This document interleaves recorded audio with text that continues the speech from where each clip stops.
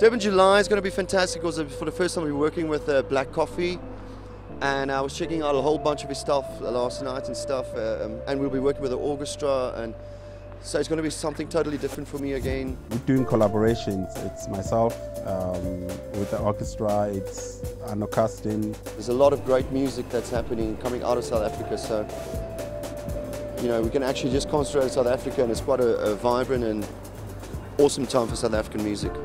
It's a mixture of different styles of music. I've never been to the Durban July thing, so I don't know what I'm going to wear, whatever. I mean, closer to the time, these things will start happening, and but I'm very excited. You know, I'll try and look as dandy as possible. I've never done any betting in my life, but I mean, why not?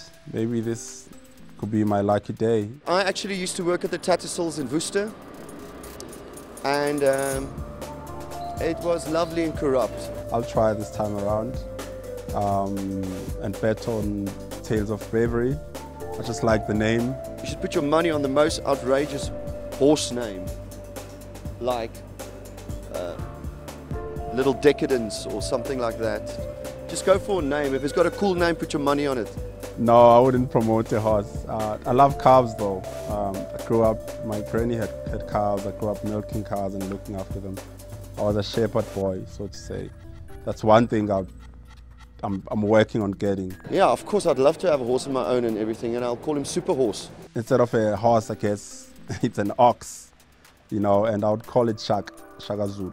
If you're around at the Durban July, please come around and come and have fun with me and Black Coffee.